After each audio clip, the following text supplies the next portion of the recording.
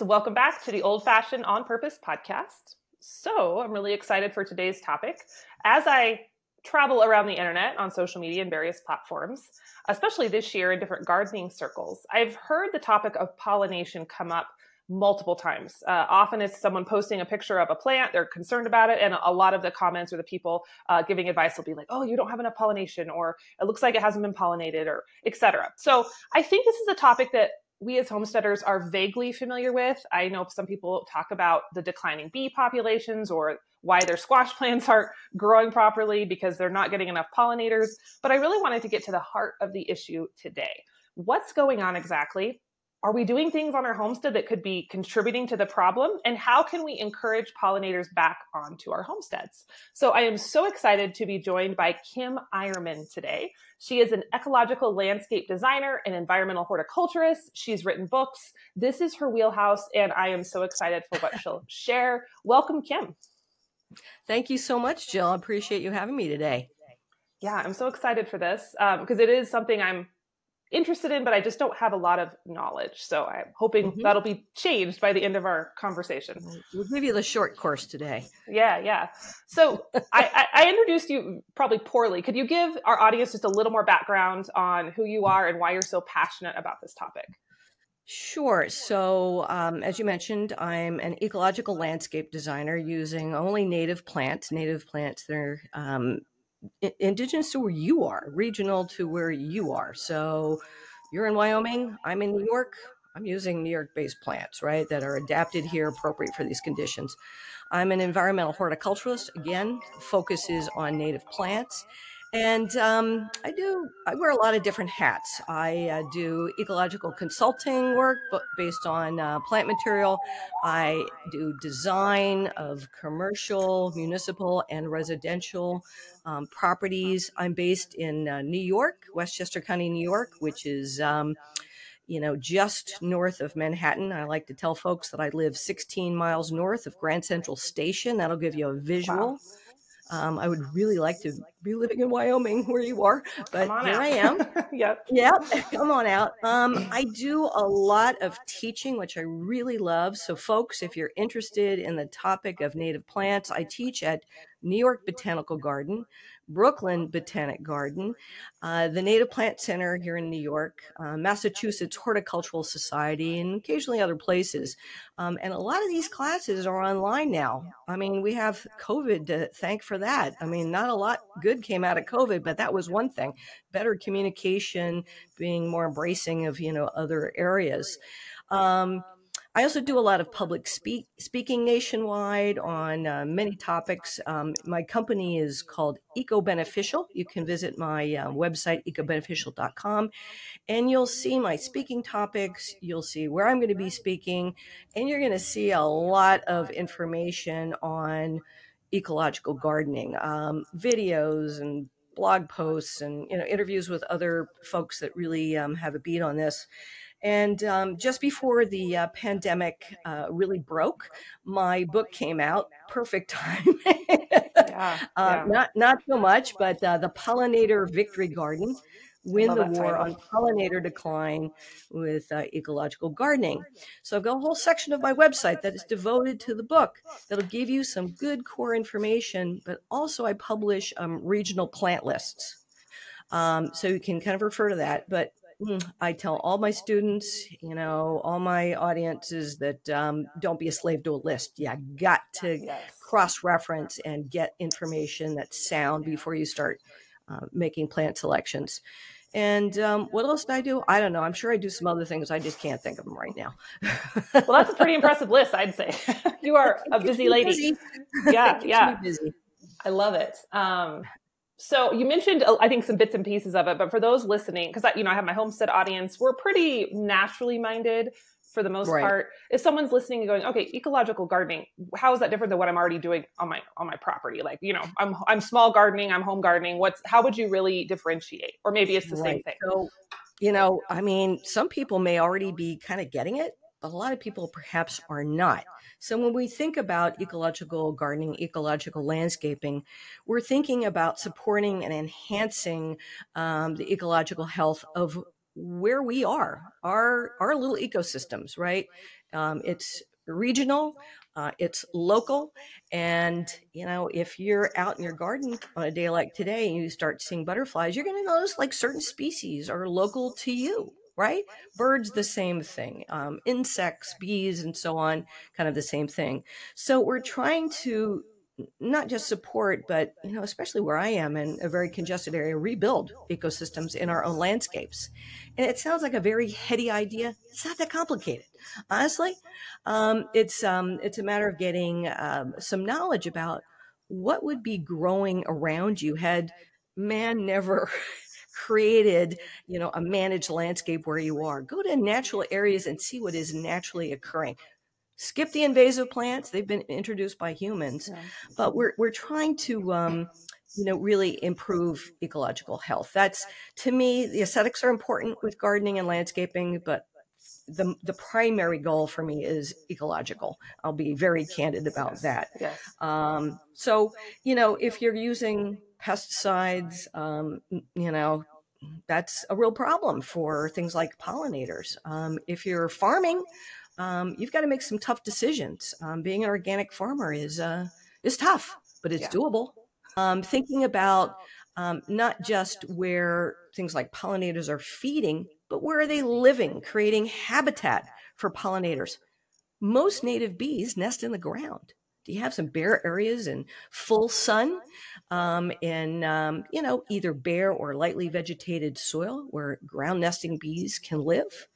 Do you have pithy plant stems that you leave standing, or holes in old dead trees, tree snags, or even like just openings in stone walls that you decide not to fill because cavity nesting bees might be using those as living space?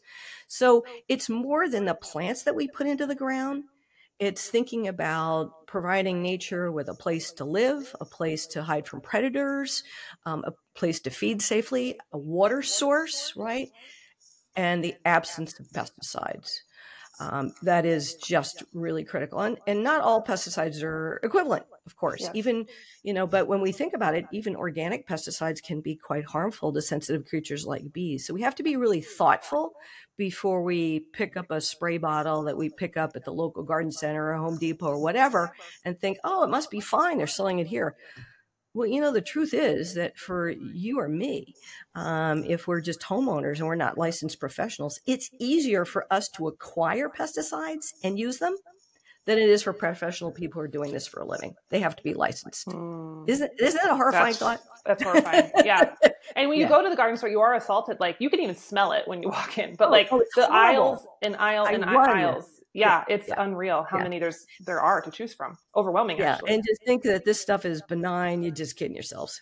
Yes. So Yes. my book is dedicated to Rachel Carson, Yes. who a lot of you may have read at some point in your life. Her book, Silent Spring, written in the early 60s, warning us about the problems, the hazards with pesticides, but we're still doing it. Yes. Where I live, certainly not my next door neighbors because they know better. Yep. They've got me there. But the number of pesticide signs that are required by I think it's state law, it may be municipal, I'm not sure, but you're required if you apply pesticides as a professional to leave these horrid little yellow signs in the lawn saying pesticide has been applied here. And we just need to let go of this stuff. Our we're not perfect creatures, and our landscapes don't have to be perfect either. Yes, I think that's a big piece is just the shifting of the mindset. Right. That it doesn't have to look homogenous like everyone else in the United States. It can look No. different and it can be imperfect. I think that's I don't know when in our Absolutely. history I know it was probably Yep. in recent years, we got so obsessed with like the perfect lawn and the perfect garden. Like it's just it's so unrealistic and can be really Yeah. damaging.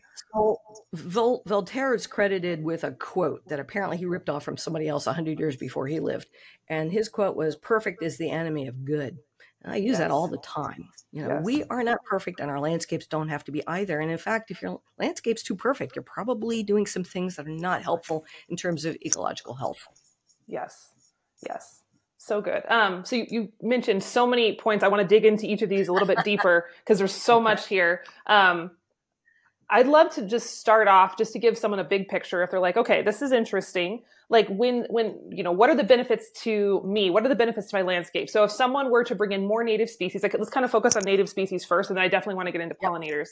Mm-hmm. So if someone were to stop buying as many plants from the garden store and bring in more native indigenous plants, what are the benefits they're going to see on their property? Or maybe they won't see them, but the benefits that will be happening. Oh, they'll see them. You'll see them? Don't Okay. worry. Yeah. They will see them. Not to worry about that. So, if you live anywhere near a native plant nursery, that's where you go, right? So the people, preferably the people actually growing out their own plant material, and ask questions. Are you growing this stuff organically? That's really important. They're going to have a lot more knowledge than your run-of-the-mill garden center. But there's so much great information online now. And source out the credible resources, right? So most of those are going to be institutional. There are some commercial resources that are credible, but they're trying to sell you plants. So let's get Yes. real, right? So joining a native plant society where you are, if there is one, there'll be a lot of deep knowledge with those folks that you can benefit from. In fact, quite a few states, I don't know about Wyoming, but quite a few states, they have a native plant society. They'll publish a list of regional species, so you can start to kind of take a deep dive and look into this. But these are plants, that were here before, before man was, right? Before we developed everything. They're locally adapted. They've co-evolved with the wildlife species around us. And that's really why I'm so focused on native plants, that co-evolutionary connection that can be so profound.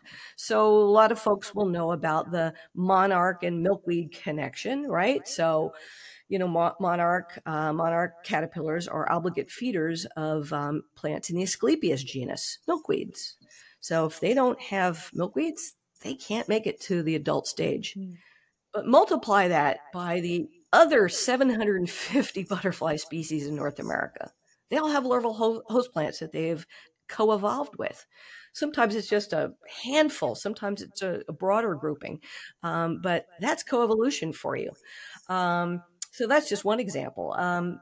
About 25% to 30% of our native bee species in North America. We think we have about 4,000 species of native bees in North America. 10% of those aren't even yet named, which is really horrifying. But anyway, we're getting there.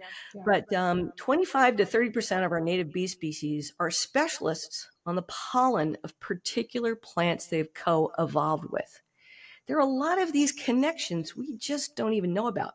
So I'll just give you an example. For many years, we've thought of butterflies as not being very efficient pollinators. Why? Well, they nectar from a distance. They taste with their feet. They extend their long proboscis, their tongue, and they don't get all up into the pollen of a plant like a bumblebee does, right? Bumblebee's body is like really fuzzy. Pollen gets all loaded all over it. Even, where it doesn't carry it, might be completely covered in pollen by the time it finishes nectaring on a flower. And butterflies, not so much. So we've thought, they're just not very efficient pollinators. They're not very effective. Lo and behold, this research study comes out of North Carolina State in 2015. And the subject of the research report was a rare case of wing pollination. They looked at swallowtail butterflies and they realized that they have a behavior that's a little bit unusual for butterflies. When they nectar, they flap their wings. And they discerned, having made observations, and this obviously was in the Southeast, that swallowtail butterflies are the best pollinators of a native azalea called Rhododendron calendulaceum, flame azalea.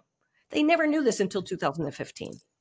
So I truly believe that if we look harder and harder and harder, we will find these coevolutionary associations that we never knew existed. We just take them for granted. Sometimes folks will say to me, in fact, I had kind of a funny thing happened with a friend. She said, my neighbor saw this great plant growing in the quote unquote wild. She took a photo and she said there were bees all over it. Where can she buy one? So I look at the photo and I realize this is one of our most pernicious non-native invasive plants on the East Coast called Japanese knotweed. I mean, it is horrid. And bees were using it for nectar. Well, guess what? There are lots of invasive plants that bees will use as a nectar source. Nectar is a sugar in the absence of more appropriate plants. But it doesn't make Japanese knotweed a good ecological choice. It disrupts ecosystems. It spreads like crazy. It replaces the native plants that should be there. So the short answer, what if you go, to the trouble of investigating native plants and buying native plants? What are you going to see? You're going to see a lot of life in your landscape. Mm. So where I am, you can imagine, really, really congested. I live on less than a fifth of an acre. Please shed tears for me because it's tough when you're a plant lover. Right? I bet. Yes. And when I arrived in my house, when we bought like 28 years ago, I guess it's been, there was like lawn, a couple Christmas trees that are plunked into the ground, and a few non-native daylilies. That was about it. Doesn't look like that anymore. It looks like habitat. It looks like an ecosystem with beautiful flowers, with life, just abundant life, birds and bees and butterflies, beneficial insects, you name it. I love it when the possums come to visit. The chipmunks, we're trying to figure each other out. A rough relationship, with the chipmunks. I realized that, I got a little mini ecosystem here, and there's a lot of life that just wasn't here at all before I planted. And it's not just me. Every client that I work with, this is the goal, is to really enhance their lives, not just their ecosystems. Yes. So my greatest joy is when my clients send me videos and photos of what's going on in our landscapes. And they're amazed. Like, we just planted I had a project that we planted in May, and already we have just an incredible abundance of life. So that's what you're going to see. Amazing. Do you see the species, the pollinators, and the wildlife finding, like, let's say, like in your case, I'm sure you're this oasis in a sea of non-native chemical sprayed places. Yeah. Are you finding that those species are able to find you pretty quickly, or with people you work with, or can it take a while sometimes? It's actually shocking. But, I wish it weren't just me. Fortunately, my next door neighbor on one side has allowed me to landscape for her and create a pollinator garden for her. So it's a whole different story over there now. Neighbors on the other side, I don't even want to get into it. They just don't get it. They should be living in an urban environment without any kind of greenery, because lawn doesn't cut it. I call lawn the green desert. It's an ecological wasteland. Yes. So it's way better if you can connect landscapes and defragment habitat. Way better. You bump up the resources geometrically when you connect landscapes. And so to that end, there's this wonderful movement on the East Coast called the Pollinator Pathway Movement. And I hope it'll kind of work its way further and further west. But there are other organizations like Bee City USA that are national, actually North American, and so on. But the Pollinator Pathway is all volunteer created, volunteer run, and providing amazing information on their website about, how to build your pollinator garden. I think they're now in like at least 14 states, which is pretty impressive. So not only how to do this, and they give you some basics, some basic information, but if you get the right plants, the right habitat, you are then able to, quote unquote, get on the pollinator pathway and put a sign in your yard. I'm on the pollinator pathway. And this has been an infectious movement that's probably made more change, in my point of view, than anything that I've seen in the last 30 years. Just, people are ramped up. They're excited. They're talking about it. They're making change. They put the signs out. And neighbors start to ask, well, what's going on here? Why are you doing this? And there's a good story to tell. Yeah. I love when the social contagions happen for good. That's a good thing. Absolutely. Absolutely. So one of the questions I love to ask about various topics on this show is I love to know kind of how we got to where we are today. Because I think it's fascinating, because it usually has happened in the last 100 years or so. It's usually tied to either the end of World War II or the Industrial Revolution, when we start to see these shifts. And I'm curious if you know the history of kind of when did we start needing lawns and needing to have these homogeneous plants and thinking that certain plants were landscape worthy and certain ones were not. Do you have any feel on where that shifted? Thinking that we needed, thinking right? that we needed, yes. Thinking, not reality, but thinking that's so important. So a couple things, and you probably know this based on where you're located, right? So, Native Americans were managing landscapes, Yes, right? yes, I mean, yes. so the colonists weren't the first ones to take that approach, but of course the Native Americans had a much greater appreciation and connection to nature than Right. the colonists did. But, in the 1600s, primarily when the colonists started to come over, what do they bring with them? Well, European honeybees, not native. Mm, Okay. A lot of medicinal plants that they knew from, over there in Europe. A lot of them are today's weeds like mugwort, horrible, horrible, mm, pernicious weed here on the East Coast. Um, and times are kind of scary because, here you are out in the landscape without protection. You start clear cutting areas. And then you got to make your farm, so you clear cut even more areas. And, it became a way to kind of control nature and feel more secure and so on. So it started kind of a long time ago. But, for us in more modern times, having a lawn was kind of a status thing, right? yeah. So in the typical English countryside manner, they would use sheep to, munch down the grass, or, when they got a little bit more sophisticated, they brought in some manual equipment to mow down the grass around the manor house. It was controlling nature, right? And the aesthetic back then it was very controlled immediately around the home, and then got kind of wilder and wilder as you moved away from the home. And some of us do that today if you have enough land. The problem is most of us don't have enough land to even do that. And so it kind of became a status symbol to have a lawn. Well, truth be told, the lawn grasses that are in a typical lawn are not native. There might be one exception, like red fescue. They're not native species. They're not adapted to our conditions. They don't like it here. They have to be managed intensively. I call lawn, kind of like a needy baby. It's always hungry. It's always thirsty. It always needs attention. Sorry, babies.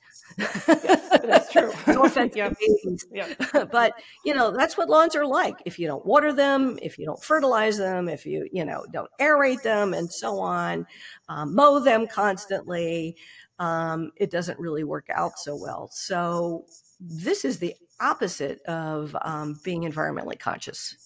So I truly think that a cultural change in terms of how we view turf is going to be a trigger point in terms of changing the way that we landscape. I have no lawn. When I got here, in my little landscape, there's plenty of it. There's none.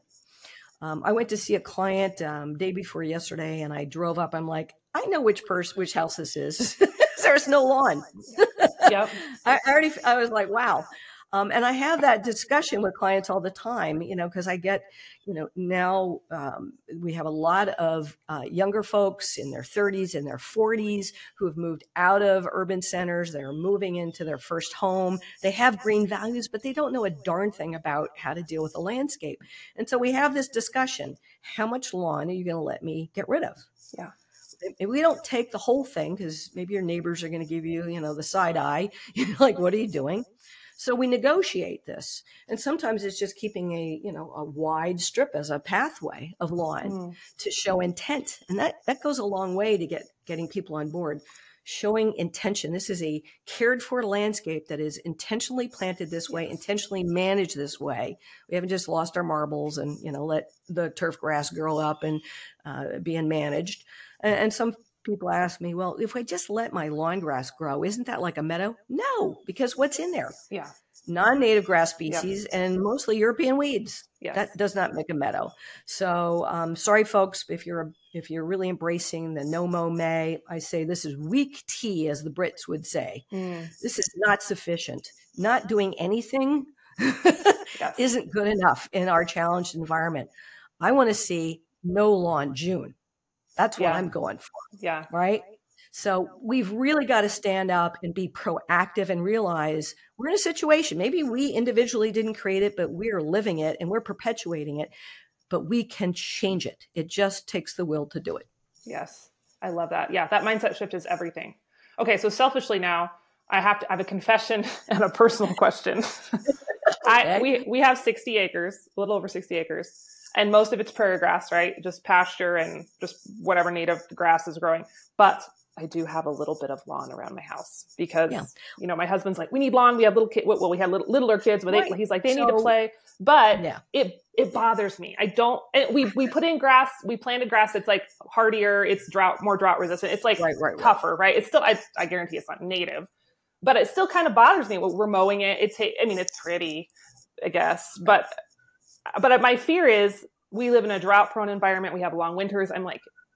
I'm afraid if I landscape it, it's going to be super high maintenance and look really cruddy 8 months out of the year. So if you have any advice for me. Okay. So, there's a reality to how we live, right? So my suggestion is you keep the lawn you really use. You lose the rest and plant it with natives. Yes. So make that judgment. Don't be like the client I had years ago in Connecticut who had 10 acres of lawn and never went outdoors. Oh, yeah, no. This is like lunacy, Yes. right? So keep what you really use, manage it organically. Okay. And that's the story. So what grass you use? Well, if you can find a native grass, like, in parts of the Midwest, buffalo grass makes a really good lawn replacement. Where I am, it's just too wet and humid for that to be fully successful. So on the East Coast, we really don't have a direct equivalent to turf grass that's native. It just nothing really functions that way. But you might have an option. So obviously a low grass that you don't have to constantly mow would be, a benefit. Yeah. Yeah. And is this I'm just picturing, I fantasize someday my kids are gone, I have more time and they're not, not running around barefoot as much, taking that lawn area and bringing more native plants in, making more. Yeah. Does it always have to be landscape? Because I worry about my ability, because I have 2 large vegetable gardens. Could I manage 2 large gardens plus an intricate landscape that needs some maintenance, right, to keep it looking non-raggy? Or is there ways to plant those areas with just more of a meadowy? How would you put a meadow in your front lawn? Is that depends on the site? So because you can't see it. So there's my book. Yes. Okay? And I've got some projects in here. Let's see, I'm going the right way, right? Yes, I can see it. Yep. And one of them is creating pollinator islands within your lawn. Okay. Right? So we could start with that. Kind of asymmetrical. If that works for you, just start smallish. Yes. Remember, that we need to feed a lot of different pollinators at a lot of different times, from early spring through late fall, depending on where you live. Okay. You may live in an area that never gets cool, but so we need to have enough native species to feed the pollinators that are emerging at different times of year, that have different preferences in terms of food from flowers and obviously the larval host plant equation. So we need to have enough different species. That I call the diversity part. Yes. But we also have to have a sufficiency of any given species. We have to have big enough targets so pollinators can find them. Okay. So the best research I've seen is out of the University of California, Berkeley Bee Lab. And they found that a 1 square meter of a single plant species is an ideal target for most bees. Okay. So think, I call this achieving floral balance, the balance between plant diversity and plant sufficiency. That means your pollinator island, if you're just counting on one, has got to really be able to accommodate that kind of floral balance. But you could have multiple pollinator islands. Okay. One thing to think about, and I don't know how people are landscaping immediately around their house where you are, but where I am, we see the endless green meatballs splat up against the house like little green soldiers, right? Yes. And, in plant beds that are maybe 3 to 4 feet wide, if that. Who wrote that rule? Mm-hmm. Yep. So start to bring the plant bed forward, plant more deeply with layers. You're already enhancing ecosystem health simply by doing that, and bring more species, into your habitat. Okay. So, there are a lot of different ways that we can, approach this. If you've got 60 acres, you've got room for native prairies.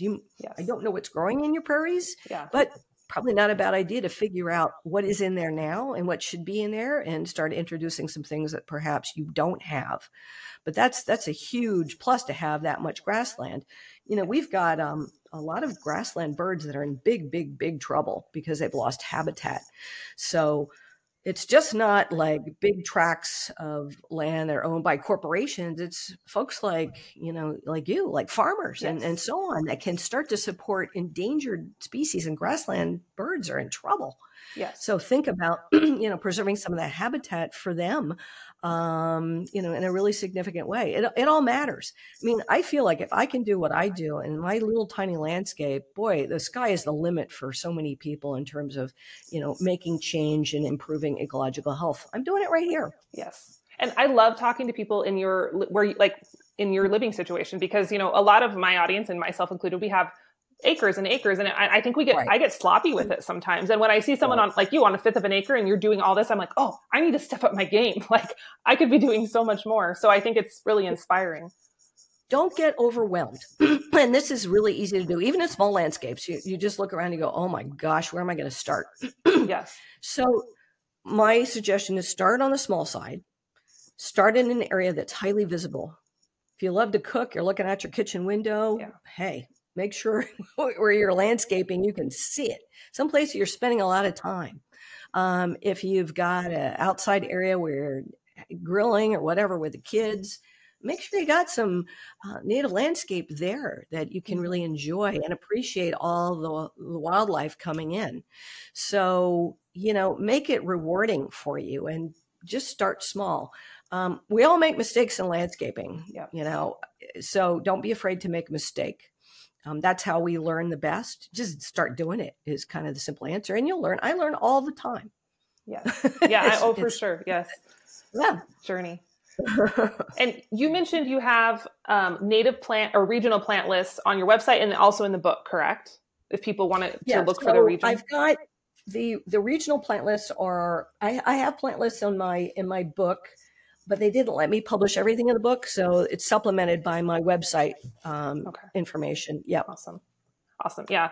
I've been steadily learning more about that in recent years, but I definitely want to dig in deeper. So I'll be checking that out. My husband recently told me, I just assumed, we have pasture that's been pasture for forever. It's never been farmed. Right. And I just assumed, I'm like, oh, I have native prairie grass. And my husband, we were driving to town one day. He's like, well, this is like grass that was planted by settlers 100 years ago. And I was like, what? He's like, it's crested wheatgrass. It's not the actual prairie grass. And I was like instantly mad. And he's like, why are you mad at me? I'm like, I'm not mad at you. I'm just really mad that I thought it was like the right grass. And now I need to like figure out, okay, how do I bring the actual native grass in? So, lots of work to do. There are some native grasses that will serve as forage. This is not my my wheelhouse, to be honest. So I only know a little bit about this, but that's something to look into. But it's kind of like lawn grass. Most of the forage grasses were non-native, and some of them become quite problematic, unfortunately. So, kind of understanding what you have is the first start, and dealing with the invasive species is such an important thing. Yes. Hopefully you don't have as many as we do. We have some, but I don't know. I do. I know we do have some. And then, the county comes around and is spraying, and I'm like, oh, don't like the spraying either. So, So I will point out, if your listeners don't know about the Xerces Society, it is a fantastic organization. It's a nonprofit, and it's spelled XERCES, Xerces Society. Okay. Join them, support them. They are like the Audubon Society, but for invertebrate species. Okay. They have a lot of information on their website. They have a lot of research, and they've got a really robust program helping farmers improve the environment through different practices. So that's just a really excellent resource if you're running a farm, to kind of get a handle on this. They're working all over the country. Awesome. We will drop a link to them in the show notes. That's awesome. Good resource. So I'd love to shift over. We talked native species. I'd love to shift into pollinators a little bit more. Okay. I think most people, I think there's more awareness about the decline, and especially bees. I hear people chatter about that, but I'd love to really understand why that's happening. And I know I've heard people kind of blame it on lots of things, lots of native species, more pesticide use.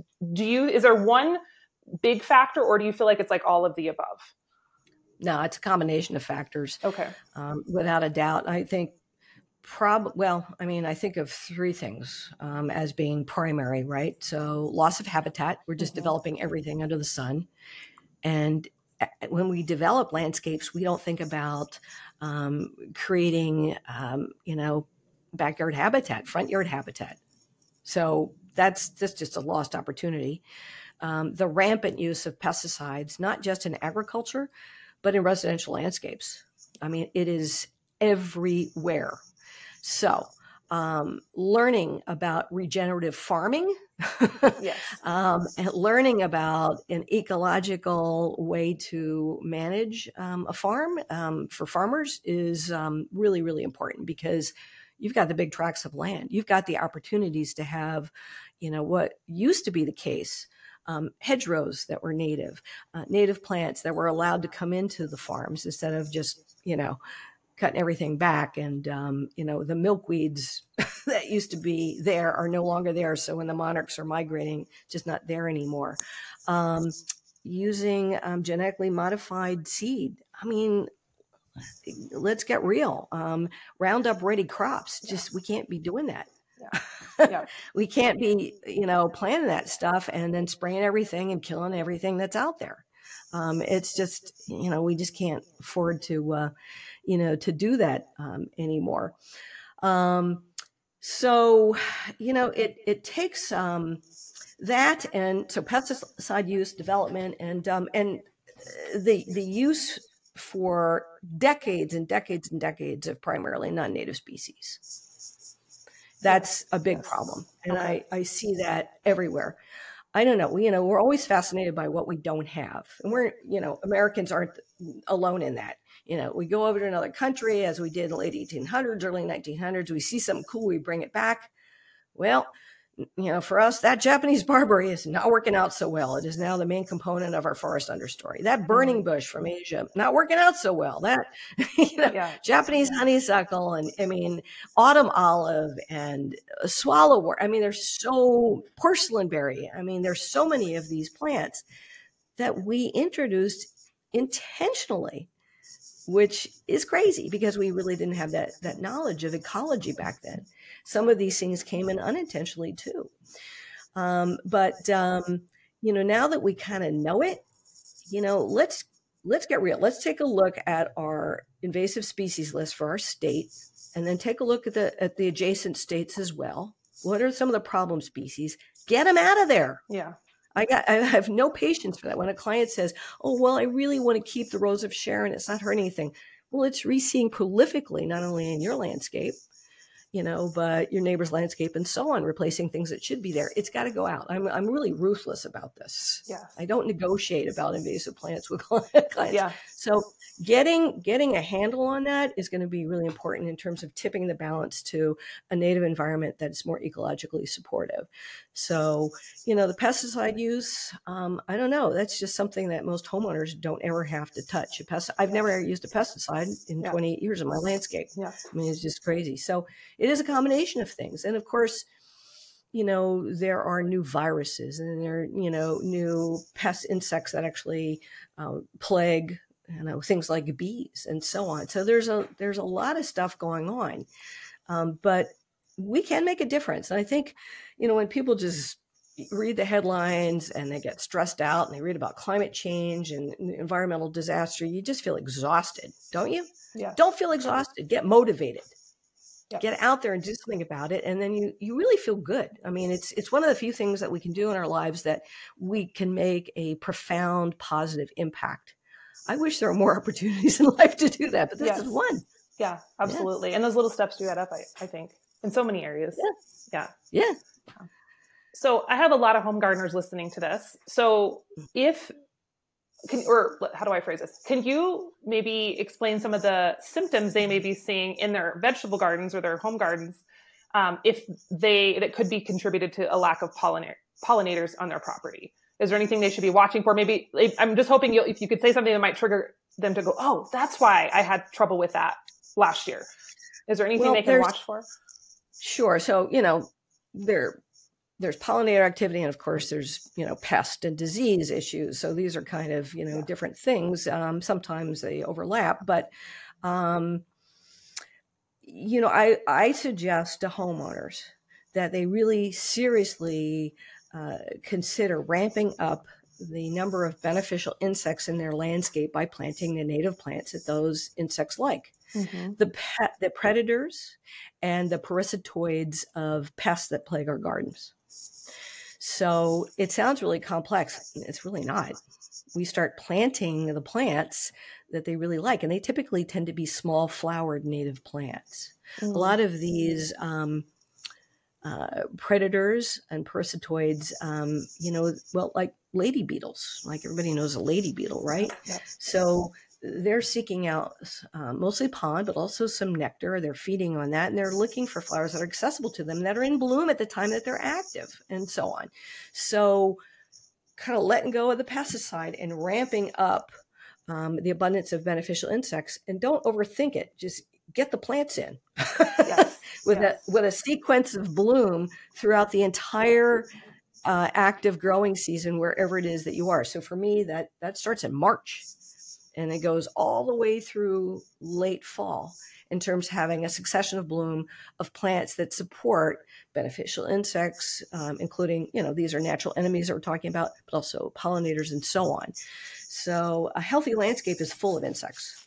Okay. What are some other beneficial insects to be considering besides lady beetles? I think that's the most common. What are some other ones? Yeah, lacewings are one. Depending on where you live, you may have praying mantids that are native, but there are a lot of introduced ones as well. So you have to be careful about that.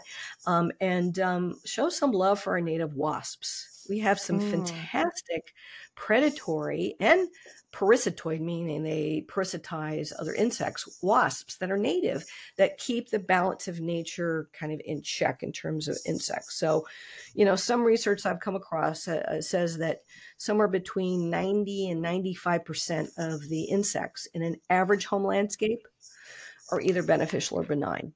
Now, we all know when we get bad actors, it can be brutal, right? Yes. Right now, on the East Coast, we're just getting blasted with spotted lanternflies. I hope they don't make it your way. Yeah. And I'm like a bloodhound. I see one of these flying outside, I am running. I don't care what I'm doing. I'm running out the door to try to kill it. They're really, really harmful, not only to agriculture, but they're piercing, sucking insects that are leaf hoppers. And for the first time since I've lived in my house, which is quite a long time, I'm seeing a disease called aster yellows that I guarantee you is being transmitted by spotted lanternflies. The leaf hoppers transmit this. It's a phytoplasma. As they're feeding, they contaminate the plant with this phytoplasma, and then all of a sudden, your Echinacea purpurea, your coneflower, instead of looking normal, they're completely green from beginning to end and twisted and weird. I mean, and it affects a lot of plants. Yeah. So, when they're bad actors, it can be really bad. And I'm assuming those are non-native to you. Did those come from elsewhere? No. Introduced species. Yeah. And it's really scary. As I said, I teach at New York Botanical Garden and Brooklyn Botanic Garden. And when I am in those gardens, I'm just like, oh my gosh, there's so many of these things all over the plants. Yeah.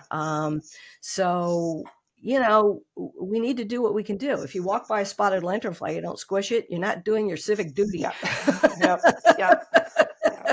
We had emerald ash borers come through a couple of years ago and just devastated so many trees and stuff. And I was so mad. Absolutely. I'm like, you don't belong here. But I didn't even know what was happening until everything started dying. And it was devastating. Ash trees, there's some hope. We're not there yet. There's some hope, but it's, I remember hearing a scientist, his like main focus for his career was ash trees. And, he's like, the thing that I've been spending all of these years studying may be no longer existing by the time I die. How depressing is that? So depressing. So be really careful, about like bringing in materials from other states, firewood, great way to bring in insects that don't belong where you are. And for heaven's sakes, do not purchase beneficial insects like lady beetles through the mail, because you may be unwittingly introducing a new pest or disease that comes in with those. Yeah. So what we do is we plant to attract. Okay. That's what we do instead. Yep. That's great advice. Because it is the mail order bugs are real appealing when you're in the middle of a pest problem. Like it's just Oh like yeah. so easy. Oh Just yeah. grab a But bag from yeah, the you may be creating another problem. yeah. Yep. Right. Very good point. Very good point. What are some of the other pollinators besides bees, which is and butterflies? What are some other ones we Right. could be helping bring in? Yeah, so we don't necessarily think of them when pollinators come to mind, but we have a lot of flies that provide pollination services, Okay. which is kind of amazing. Some of them mimic bees or wasps. They look very much the same, but they only have one pair of wings, so you can Okay. kind of tell the difference if they sit still, right? But we have some really like cool flies like bee flies that I'm not sure even how to describe them. They're so incredibly unusual. And there are lots of different pollinating flies. Again, not all flies pollinate, but there are quite a few that do. Yeah. Beetles are an enormous group of insects, largest group of insects on Earth. Not all of them are pollinators, but there are a lot that are. And they primarily are looking for pollen and to some degree flower parts they will feed on. So that's another category of pollinators. We've talked about butterflies a bit, 750 species or so in North America, but we almost forget the moths. I just was going We to see ask you some about moths. daytime, Yes. Okay. yeah, we see some daytime flying moths, and they're like, oh, look, hummingbird moth, but we forget about all those that are nocturnal feeders. And it's thought that in North America, we have somewhere between 11,000 and 12,000 species of moths. Compare that to 750 species of butterflies. So way, way, way more moth species. Okay. And they're the silent pollinators that we're not seeing. Yes. But they're really, really important. And there's research, it's just starting to heat up now, some research that's coming out about the contribution that moths make to pollination of things like blueberries, and so on. So I think we're going to see more and more of that research. Now, for moths and butterflies, we also have to have those larval host plants in our landscape. Many of them are woody species, trees, shrubs, and vines, but many are perennial, herbaceous perennials that are flowering or even non-flowering. A lot of our native grasses are larval host plants for skipper butterflies, which kind of look moth-like. Okay. So getting those larval host plants in is really important, because just having a floral buffet isn't enough. Okay. You got to feed the caterpillars. Yeah. And interestingly, there are some species of moths that only feed in the caterpillar stage. They never develop mouth parts sufficient to eat as adults. So like some of the really charismatic moths, like sphinx moths, here we have this amazing, you probably have it there too, the Cecropia moth. It's incredible charismatic moth. They only feed as caterpillars. Okay. So maybe showing some moths some love would be, a good idea, right? Now, okay, didn't mean to interrupt. Go ahead. Sure. No, go right ahead. So we have an outbreak of moths. We also call them miller moths sometimes in early summer, and it can be like almost horror movie proportions. Like you'll go outside and like you can't have to keep your mouth closed if you walk by certain bushes because they will swarm you. Yuck. Yeah, are those because we all dread moth season here. Are those pollinators or all? I don't know that species. Okay. I'd have to check the species scientific name and take a look at it. But you can take a look and see that they may be introduced or not. I mean, we have native insects that can be problematic at certain times. With climate change rearing its ugly head, we're going to have more kind of weird events, I'm afraid. But you got to kind of check it out, right? Yeah. And the other category to consider, and I kind of alluded to this, are wasps, specifically as pollinators, predatory wasps. Okay. Our native ones tend to be solitary. They're not the ones that are living in big nests and so on. And they're really good predators on a lot of pests that we don't want.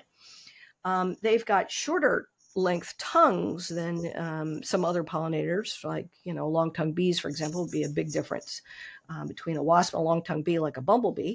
So they need flowers that are a little bit more accessible for their short mouth parts. And they particularly like white flowers. So for us, these are mountain mints. I'm sure you got pycnanthemum species where you are, but Acalia, yarrow, and there are quite a few others that are really wasp friendly.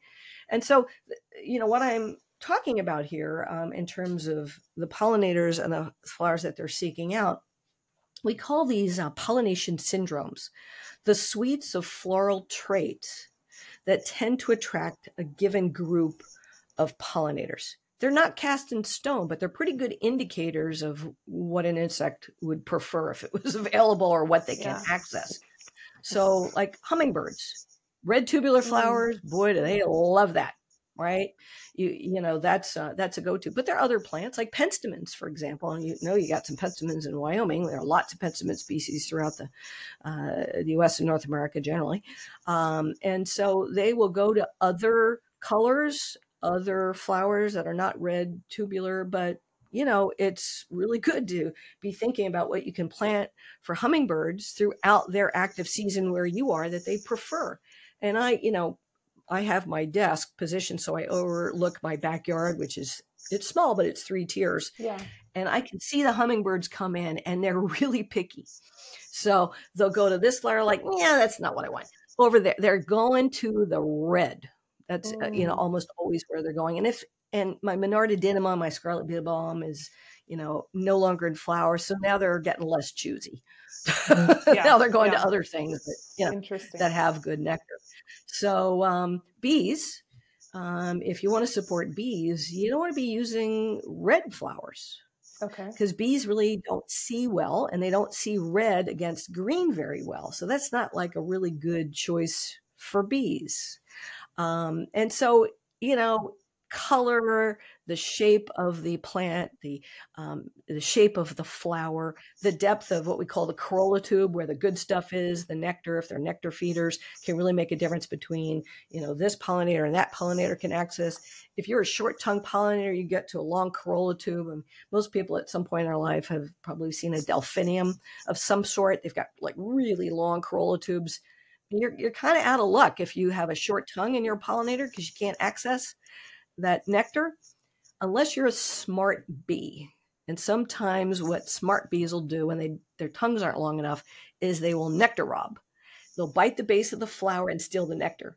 Oh. But it doesn't provide pollination service. Okay. Right. Interesting. So That's very interesting. Okay. Yeah. Huh. So much good stuff. I just realized we're running up on time, which just flew by. I have one more big question before we kind of wrap up.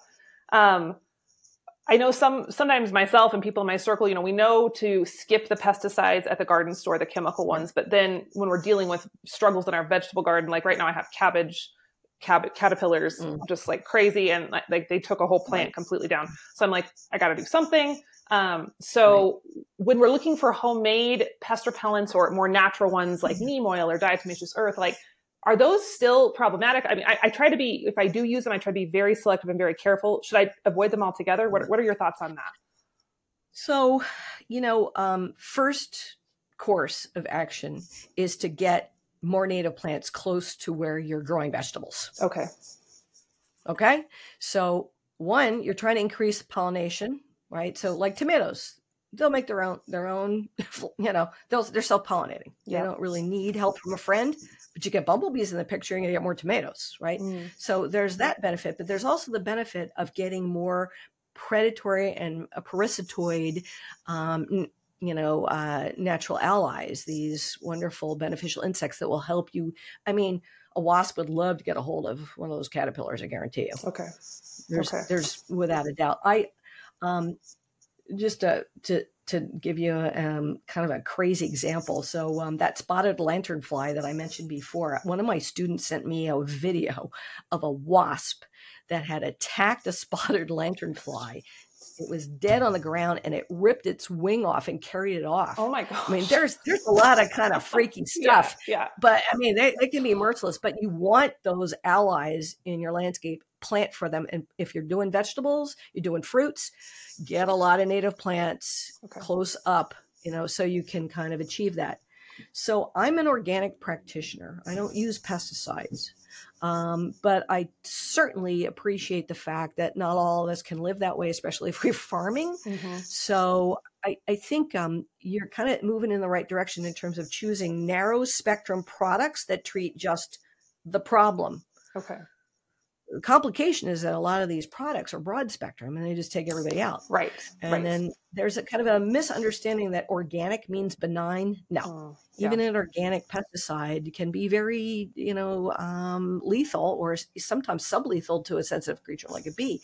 And so this is the problem that we're seeing with like neonicotinoid pesticides. If you're using those, stop. We don't want systemic pesticides in our landscapes. But, a lot of this stuff is sublethal and just, weakens the health of pollinators to the point they really can't reproduce well, they can't be successful, and so on. If you are really interested in the farming topic, I would say Rodale Institute and Xerces Society would be two really good resources to check out to see how maybe you can change your practices to be more ecologically friendly. Okay. I love that. And I love just the idea of adding instead of always subtracting. I was talking to someone a while back. They're like, when you have problems, you always want to kill, subtract, scorch earth. And like, maybe you add in. And that's exactly what you said, which I think is so brilliant. Yeah. Okay. Good advice. Thank you for that. I'm definitely, I'm on a mission now for more natives. I have some, I'm feeling like ready to go. I'll get a lot more. So, it's been awesome. Good. Yeah. Anything else you'd want to add as we kind of wrap up here that we didn't cover or you want people to know before we sign off? Well, I think I kind of mentioned this before, that this is a really fulfilling thing to be doing, right? It really fills our soul at a time that maybe, news is really depressing and tough to take and so on. It's also very community building. Yeah. So I think we need to seek out those opportunities to enrich our lives. And I can just speak personally. My life is enriched every day by what I just see out the windows and when I get into my gardens, and I can share with others. So I hope everybody will kind of get on the bandwagon and let's be good to the planet. It's the only one we have. Yeah. Good advice. A great way to close. And just to make sure everybody knows, your book is The Pollinator Victory Garden. Guys, go get it. This is one of those books you need to have on your homestead resource reference shelf. It's worth having. It's so good. Thank you. And can they get it anywhere books are sold? Just the usual channels? Anywhere, your typical, online. But if you've got an independent bookseller near you, show them some love. Times have been tough for them, so try to frink out your independent bookseller if you can. Amen to that. All right, Kim. Thank you for this. This was so fun. So much. It was a pleasure. So informative, and I'm feeling inspired. So I appreciate your time. Thank you. Bye-bye now.